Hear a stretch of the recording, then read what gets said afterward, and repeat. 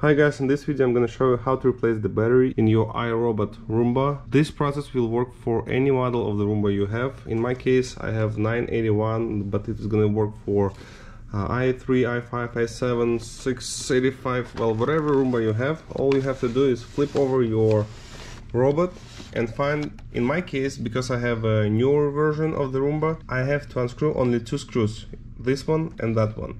In other types of the Roomba you also will need to unscrew this screw that hold the brushes and these two screws on the sides, and then you will have the access for the battery.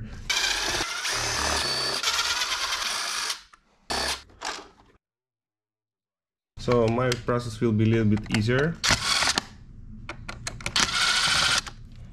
Just take this cover off, find your battery. I prefer to use the original battery, so I have it already prepared.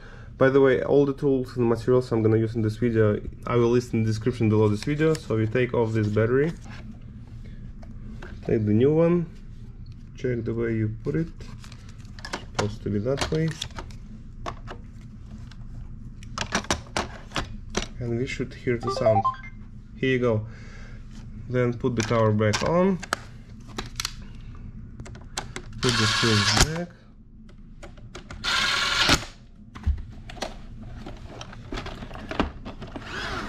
and this is how you replace the battery in your Roomba iRobot.